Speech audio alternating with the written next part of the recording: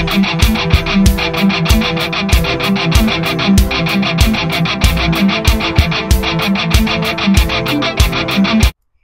and welcome back to Scotland's 19th hole.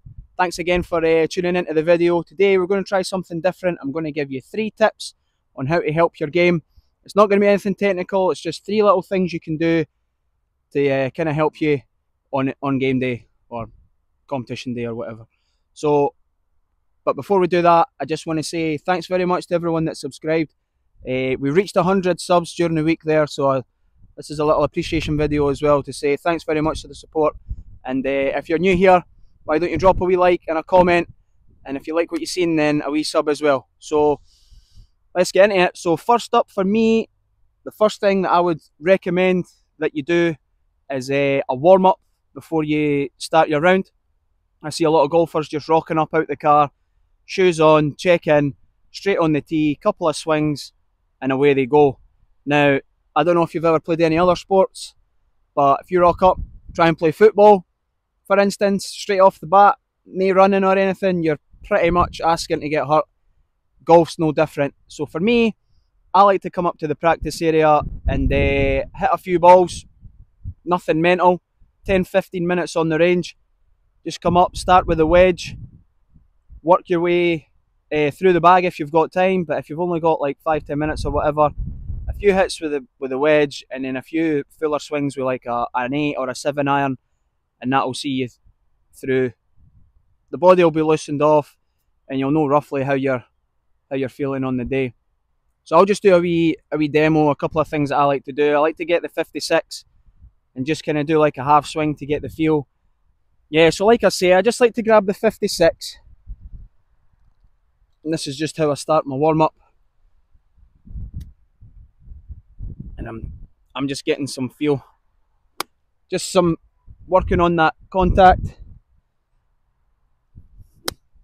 4 or 5, just to loosen off.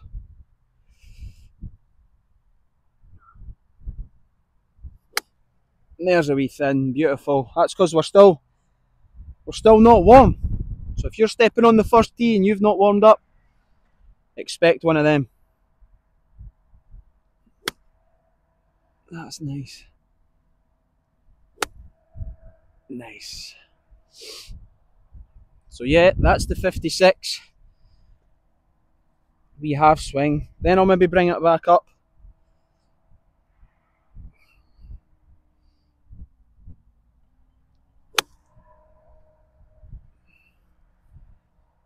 Four or 5 with a full swing.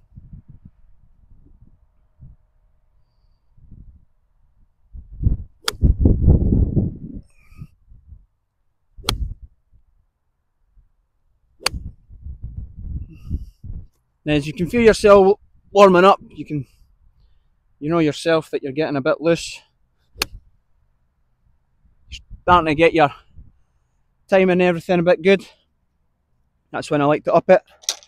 Just going to go with a 9 iron a day because it's raining and I didn't really want to run miles. But then I'll just go straight in to the half swing with a 9 as well.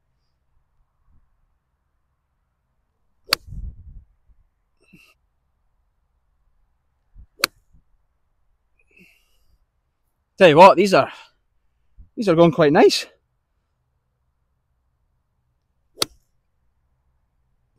Bit heavy, that one. Now I'm going to hit a couple full swing and then we'll head on down to the putting green. Oh. Tell you what lads, I'm striking it today.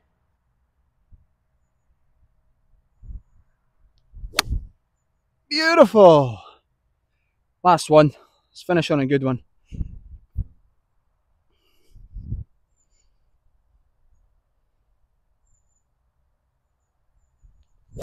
Oh yeah, that was sweet.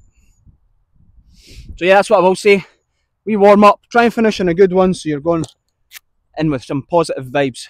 Right, so as I was saying, if you're on the practice area, or if your club doesn't have a practice area but it's got a net, that's just as good to get a wee swing, to get the feel and get warmed up before you go on course. So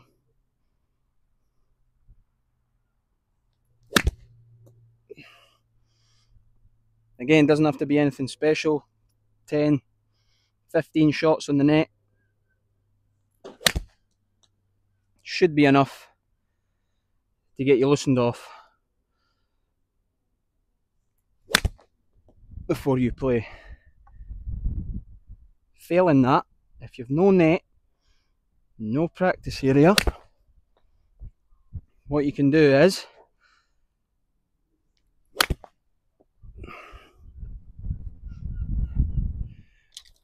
just grab another club so that you've got 2 clubs and just nice and slow do a couple of little swings, and that gets you warmed up as well. It's a little heavier, you've got to slow that swing down to control the movement, but you're still loosening off the muscles that you're going to be using. So if you try those, then we can head to the putting green and we can see what I like to do to try and get warmed up for that. Okay, so for the first drill, I'm not even going to aim at a flag or anything. I'm just going to try and, the first putt is going to go wherever, and then the next putt's to go a wee bit further, and then a wee bit further, maybe 2-3 foot past. You're just trying to gauge the speed of the greens and how they're rolling.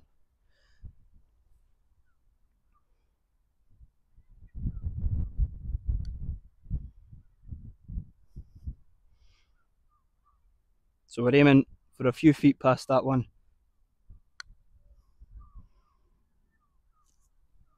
And then a few feet past that one again.